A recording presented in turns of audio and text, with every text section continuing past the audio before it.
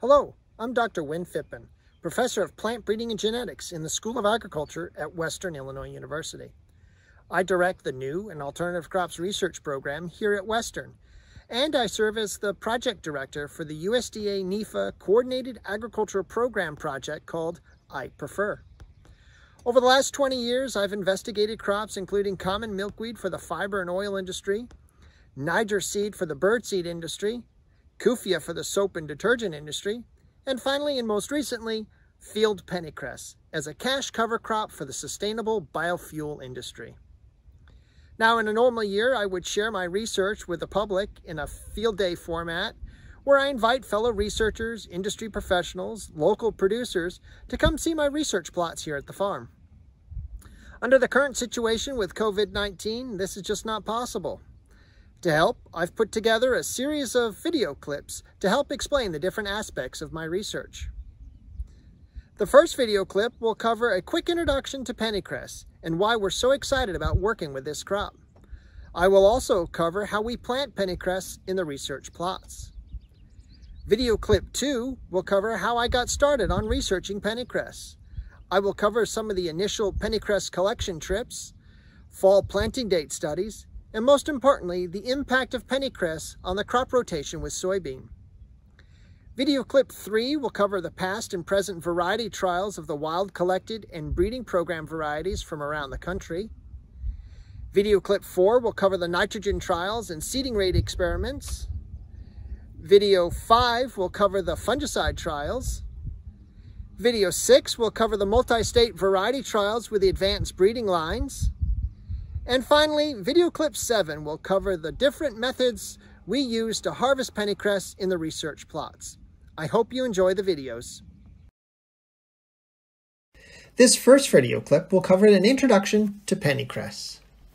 Pennycress, or Thlaspi arvense, is in the Brassicaceae family and is closely related to canola, camelina, and the laboratory plant Arabidopsis.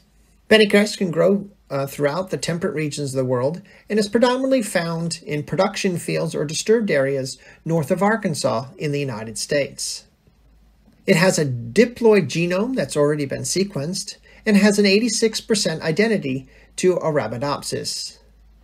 This gives us a good idea of where genes are located in the Thlaspi genome.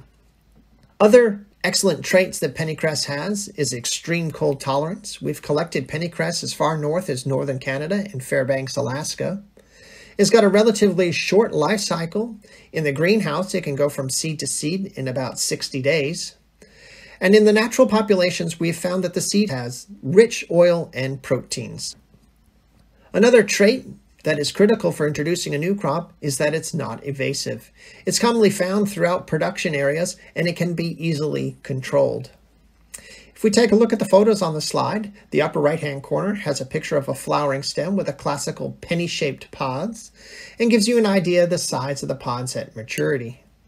At the lower left corner is a natural field found in Bloomington, Illinois, and that picture was taken about mid-April. And on the right-hand bottom side is a large production field that was outside of Galesburg, Illinois, that's near dry down towards the end of May and ready for harvest. Pennycress is a fairly small-seeded crop. It's about half the size of a rapeseed. It's got about 34% oil and about 19% protein. In the central Midwest region of the United States, corn is typically planted in April and May, and is harvested in October or November. The farm ground stays barren over the winter months until soybeans are planted in typically May or June. What we're proposing is introducing pennycress as a cover crop during those barren months, without disrupting the corn and soybean rotation. Other crops like canola have just too long of a production cycle to fit in this narrow window. If we look at the map at the center of the slide, the dark green area represents about 80 million acres of the Midwest Corn Belt. This is the area that we're proposing to potentially grow pennycress in the off-season instead of having bare ground. As you can imagine, that represents a fairly large area of the United States.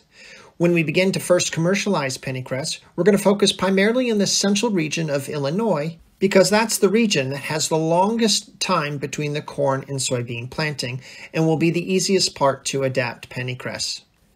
As commercialization progresses, we'll move farther north to adapt pennycress to the shorter season between corn and soybeans. Our target yields for pennycress will be about 2,000 pounds of seed per acre, which would equate to about 85 gallons of oil and 1,300 pounds of seed meal. Now, if we think about the 80 million acres being in the corn and soybean rotation, only about 40 million of those acres will be in the corn stage, ready for pennycress planting. So only about 40 million acres would be accessible, but that still equates to about 3 billion gallons of oil without displacing any food crops.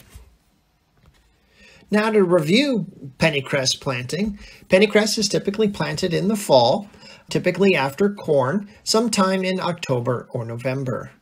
We're finding the earlier you seed the pennycress, the better stand you'll have going into the winter. Pennycress has very strong winter survivability and does well under very harsh conditions of the winter, including freeze-thaw cycles. By the end of March, you should have large rosettes measuring anywhere from 6 to 8 inches covering the ground. By early April, you should have your first flowers. And by the end of April, you should be in full bloom. Here's another picture of the WIU research plots in full bloom towards the end of April in Macomb, Illinois. And by the middle of May, flowering should be done and should be in full pod set and starting to begin the dry down process. Here's a picture towards the 3rd week of May, getting ready for harvest. And then ultimately, we should be harvesting by the 3rd or 4th week of May. In a commercial setting, pennycress can be flown on or aerial seeded into standing corn or into corn that has just been harvested with a light tillage pass or vertical tillage pass to help the seed get better soil contact. Pennycress is a natural nitrogen scavenger and does not require nitrogen in the fall, although we have seen some improved establishment with at least 50 pounds of nitrogen applied in the fall incorporated. Pennycress should not be planted in fields that have been treated with certain herbicides which inhibit pennycress germination in the fall.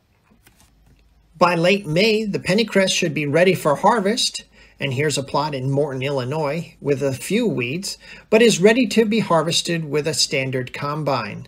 No modifications are needed on a standard platform combine that's used for harvesting soybeans.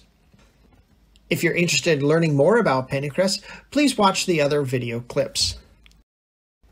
To plant the research plots here at Western Illinois University, I like to follow soybeans just because of the ease of not having to deal with corn stubble.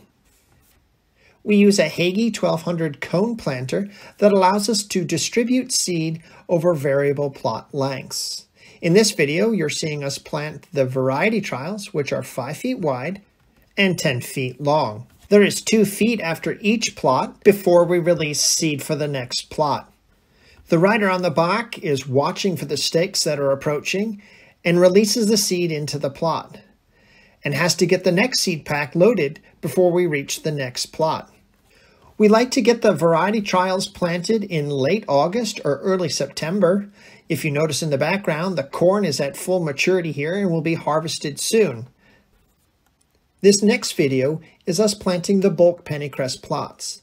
The cone planter can be set up to be a drill and allows us to plant pennycress over longer distances. The planter is set up to plant the seed fairly shallow at about 1/8 of an inch, with a press wheel firmly packing the soil over the seed. The entire research plots receive about 50 pounds of nitrogen of N, typically prilled urea, that's incorporated prior to planting. And we also add about 10 pounds of elemental sulfur to the mix over the entire plot area. We found this helps establish the Pennycress plots in the fall and allows the rosettes to reach a mature size before heading into the winter months. I hope you found this video useful, and please follow the other videos as you find out more about the research here at Western. For more information about Pennycress and the new IPREFER project, you can follow us on Twitter and on YouTube. If you would like to comment on this video, please scan the following QR code to take a brief survey.